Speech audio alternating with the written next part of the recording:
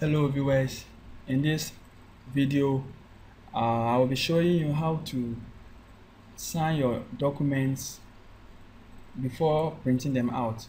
Mostly we type our documents in Word and then print them out before we sign, and it is also possible to sign your documents on your computer before you print them out.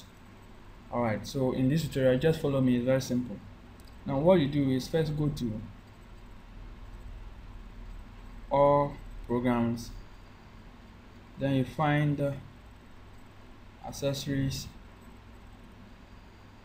then you choose paint, or you can simply type it paint inside the search box and then it will appear on top and you hit enter. Okay, now the box has been opened.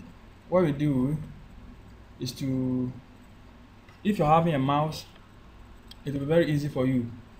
If not, you have to work a little harder. So make sure that the color selected is black, and then you select your brush, the first one. Okay, and here sign holding the you hold the left click button and then you sign whatever signature you want to sign. Okay, if you think the signature is not correct, you can go to the eraser, click on it, and you delete what you want to delete.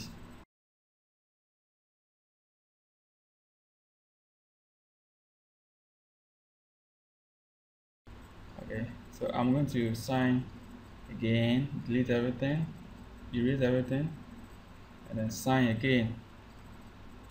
So you go to the brush again, choose the brush, click on it, and you select it, and then you sign.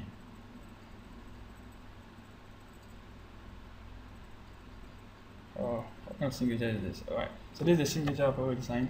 So after that, you go to save as, and then find the place that you want to save it. I will save it on my desktop and give it sign name and then save it. And when I come to my desktop, it's here as a PNG file. Alright, so what I do next is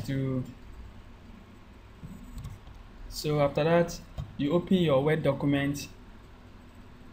I've already typed the document that I'm going to put the signature on.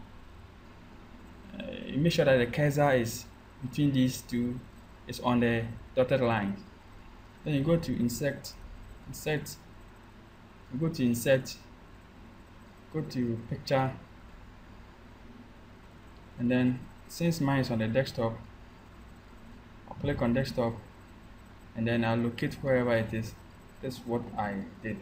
So I'll double click on it and it will appear. See, because the picture is very big, that's somehow distorted the appearance. Don't worry, what you do is you go to text wrapping, click on it, and then select behind text, click on it, and then here you'll be able to drag it around. Okay, drag it around. Now we can drag it and put it on the signature like this. All right, but because because that's already kind of merged with the name, you can just manipulate it and then drag it down like this, and you see that it's giving you a, and then you bring it up a little, bring it down a little, and now see you have a perfect signature. All right, so this is it. I've already signed the document. Hit enter and then you have the document signed, and then print it out, and then that's all. Thanks for watching, and then practice. Bye.